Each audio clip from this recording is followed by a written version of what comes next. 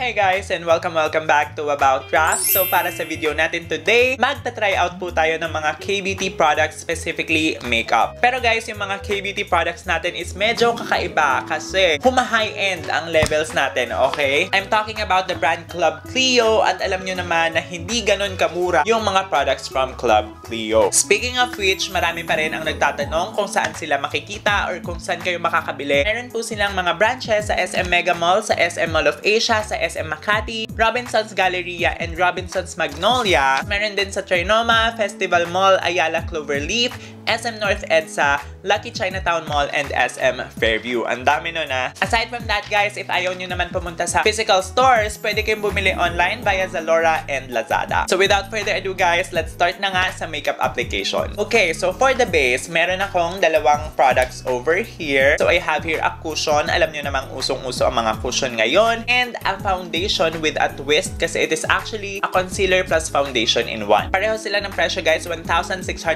pesos each. Aside from that, pareho din po ng shade ang kinuha ko, which is yung shade na ginger. At yung shade na yun is actually their darkest shade. Kasi alam nyo naman, pagdating sa K-beauty, even the darkest shade is light enough for me. So since pareho nga sila ng presyo guys, makikita natin kung ano ang mas better or mas okay bilhin sa kanila. Especially if pareho tayo ng skin type, which is oily combination skin. Pero judging by quantity guys, feeling ko mas bongga or mas sulit ito kasi meron din siyang refill. Okay, so bale 15 grams times 2. So sulit na yon as compared to this one na even though meron siyang kasama na na sponge blender, 30 ml lang yung kanyang laman. So ayun pala guys, since pareho silang may applicators, yun na lang yung gagamitin ko. Tapos on the left side of my face guys, ang ilalagay ko ay si cushion and on the right side is si concealer slash foundation. Clio Professional Nudism Velvet Wear Cushion. Meron daw siyang SPF 50+, PA+++. So, ang claims niya ay velvety daw siya. Elegant, it delivers flawless skin tone with a bright matte finish. By the way guys, kung ano man ang makeup look na magagawa ko right now, so suotin ko siya throughout the whole day. Meron po akong pupuntahan. So, as much as possible, simplihan lang po ang ini-aim ko na makeup look. Oh, wow. Okay. Konting pindot lang yung ginawa ko, guys. Sobrang daming product po ang nailagay sa aking puff. And I think that's the problem with cushion. Hindi talaga natin siya makokontrol ng maayos. Maganda naman yung kanyang coverage. Pero guys, nakikita ko na hindi siya matte.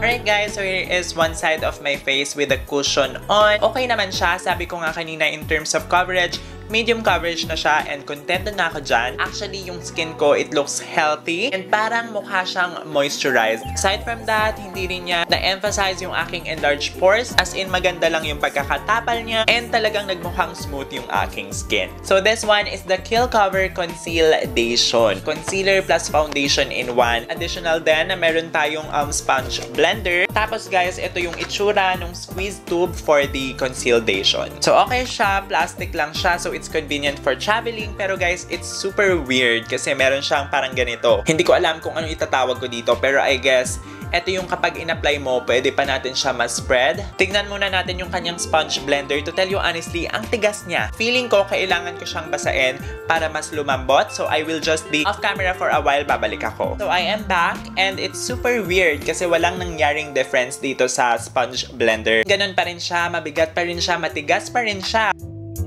Oh! Yung kanyang coverage is indeed full coverage talaga siya. Malamanika ang kanyang effect. Tapos meron din pala siya guys SPF, which is SPF 45 PA++. Okay guys, hindi ako komportable dito sa sponge blender nila.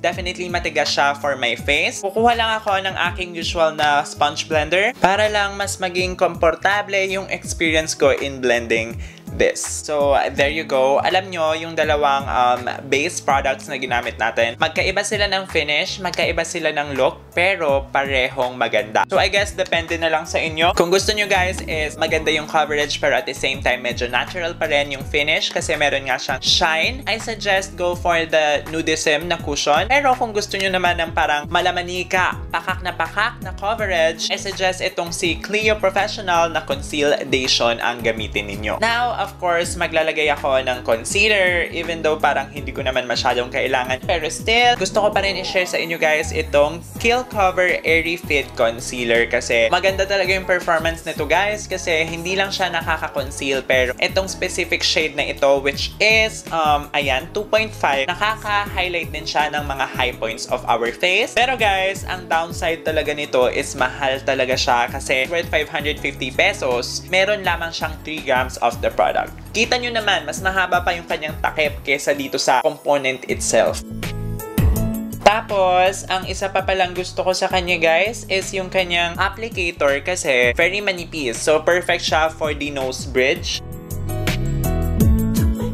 Ayan. So, parang matulis talaga yung inyong nose. Tapos guys, gumagamit lang ako ng damp sponge para lang i-blend itong ating concealer. Nasa-spread na siya ng maayos at hindi siya nagkikake talaga or hindi siya nagsasettle sa mga fine lines.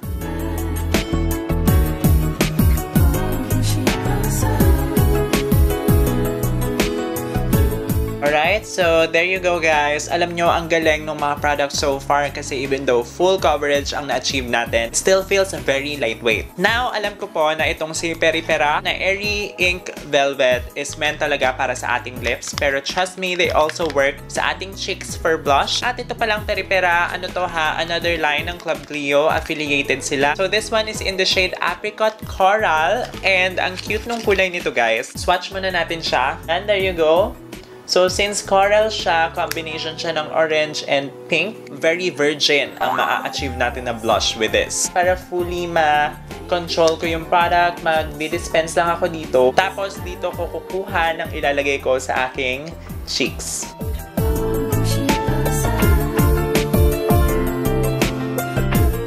So, kung gusto nyo ng ink or liquid type na blush, ito yung marirecommend ko sa inyo guys kasi hindi talaga niya naruruin yung other makeup products na nilagay nyo underneath. It starts off as subtle pero you can actually build it up kung gusto nyo ng putok na putok. And now guys, after ng mga creams and liquids sa ating face, of course, kailangan natin mag-set with powder.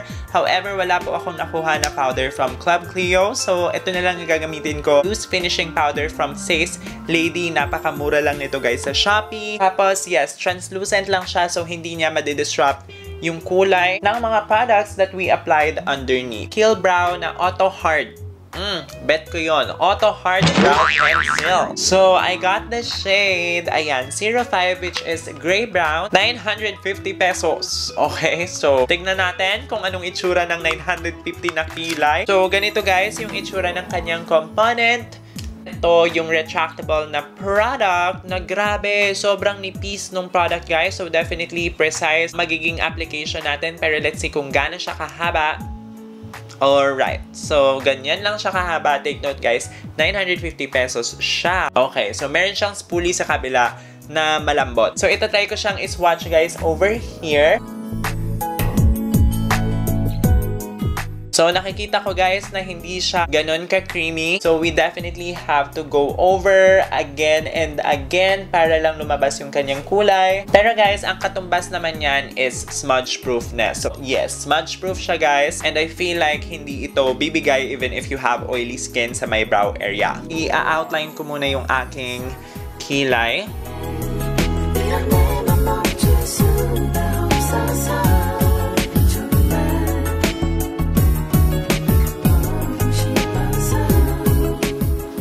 So, babrush ko na siya with a spoolie para mas lalong ma-distribute yung product. So, I'm done with my kilay. Nilinis ko na rin yung perimeters ng aking kilay using the same concealer that we used kanina. Pero guys, feedback lang sa pangkilay nila. Hindi ko siya masyadong nagustuhan. Ayun nga siya, auto hard. Medyo matigas siya, so hindi siya agad-agad kumukulay sa kilay natin. At ewan ko ba, parang hindi ko masyadong ma-fill inan yung lahat ng sparse area sa kilay ko. So merong mga parts na medyo patchy pa siya. Mag-move on na tayo sa ating eyeshadow. So this one is the Club Clio Pro Layering Eye Palette. I got the variant number 2 which is called Handcraft. Tapos ito guys yung mga kulay sa loob. Okay, so since may lakad nga ako today, simplihan makeup look ang gagawin natin. Itong mga nakapila na mga pink tones dito sa dulo. I want my look to revolve on that. This one, itong lightest na neutral pink shade. Tapos meron siyang super duper minimal na fallout. Lalagay ko siya guys dito sa aking transition area.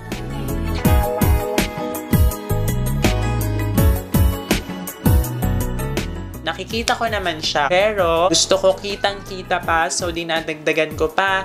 Good thing, buildable naman sila.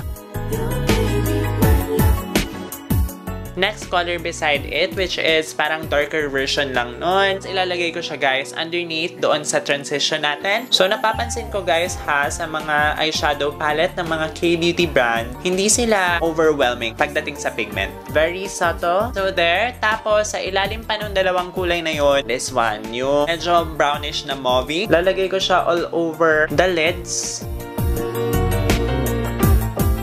For the last color, para mag-darken up lang yung outer eyelids, kukunin ko yung pinaka-dark, which is parang dark plum color. So, dito lang guys.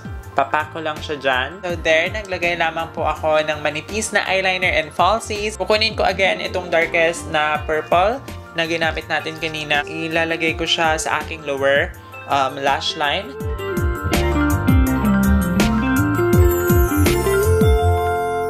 Sweet Angel Lash na mascara. Kukonek ko lang ng maayos yung aking falsies with my natural lashes.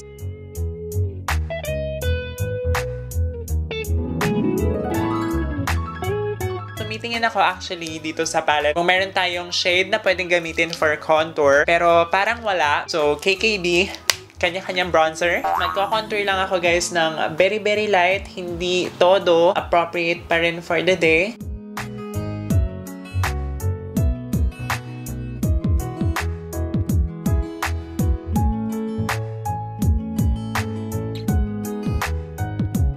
And then, for the highlight, ayan na. Pwede na natin gamitin ulit itong si Pro Layering na palette. Itong light parang rose gold na shimmer shade. Using my finger na lang, ilalagay ko sa aking cheekbones, sa brow bone, dito sa gilid ng aking temples, and sa cupid's bow. Finally, we are now down sa ating lipstick. So, I have here the Club Clio Rouge. Tama, diba? Rouge yung basa dito. R-O-U-G-E. Rouge Heel Velvet na lipstick. And this one is in the shade number 10, which is Good Mauve. Cute guys ng kanyang packaging. Ganyan siya. So, black siya. And dito makikita natin yung kanyang color. And nakasulat din yung kanyang shade name. Pero what is interesting about this is i-press natin siya here. Tapos from that, we can twist it para matanggal yung kanyang cap. Tapos guys, kung ano yung kulay ng kanyang component, yun din yung kulay ng lipstick. Sobrang ganda, ang satisfying niyang tignan. And then guys, yung kanyang shape is very interesting kasi parang high heels talaga siya, parang patusok, ganun. So, this allows us to outline daw yung ating lips, so hindi na natin kailangan ng lip liner.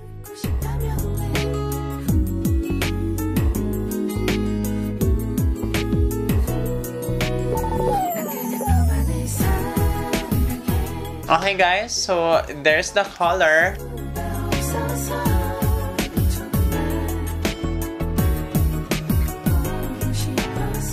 Anyway, ang oras natin right now is 1:33 in the afternoon. And later on, i-update ko kayo sa mga pagbabago kasi for sure, magbabago pa ito. Hi guys! So, I'm back. Medyo matagal-tagal po ang ating hindi pagkikita. Kasi guys, ang oras ko right now is 9:34 in the evening. So, more or less 8 hours ko na pong suot yung mga products from Club Clio. And yes, nag-iba na po yung itsura or I mean yung kulay ng aking lipstick. Kasi po, yun yung pinaka hindi long-lasting. Siguro kasi ang takaw-takaw ko din. So, hindi talaga kinaya nung aking lipstick yung mga pagkain na kinakain ko. Tapos, hindi ko pala siya nadala for retouch. Ibang lipstick yung nasa bag ko. At ito yun, guys. Pero guys, aside from the lipstick, the rest of the products, they are very long-lasting. I'm telling you, simula sa cushion, sa foundation, sa pangkilay, at saka sa eyeshadow, kumakapit naman sila despite of my oily combination skin. Pero guys, ayun, hindi sila nanatiling matte. I mean, hindi naman talaga matte itong side na ito. Medyo illuminating siya. Pero now, pareho na silang shiny. Okay? So with that being said, tignan natin kung gaano karaming oil ang na-produce natin. Tig-isa yung dalawang side ng aking mukha. This way guys, makakompare natin kung alin yung mas maraming na-produce. Parang same levels lang ng oil yung nakuha ko from both sides. Almost same lang sila guys ng performance in terms of oil control, tsaka weight. Pareho silang magaan sa skin.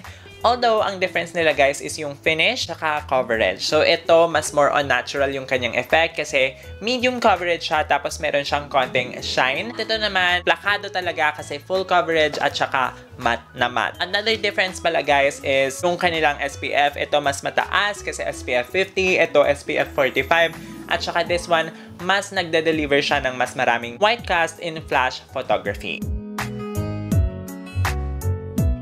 Now, si eyeshadow, alam nyo, long-lasting siya. Pero guys, kulang na kulang para sa akin yung kanyang color payoff. Pero of course, subjective yon. Okay, gets ko na merong mga tao na hindi mahilig sa sobrang pigmented na mga products. Kung ganun ka, I say, go for this kasi pwede mo siyang makontrol. Buildable pa rin naman siya.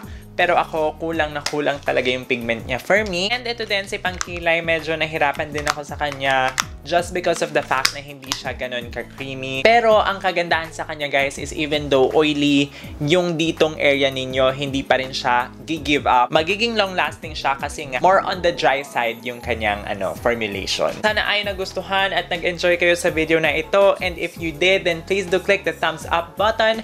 Mag-subscribe na rin kayo sa aking YouTube channel if you haven't already. Follow me also guys on my other social media sites. Ako po si @rafonsu sa Instagram, sa Twitter, at sa Snapchat. It's a wrap and I will see you guys again soon. The sky is all violet, and if I'm taking shotgun, let me ride it with you.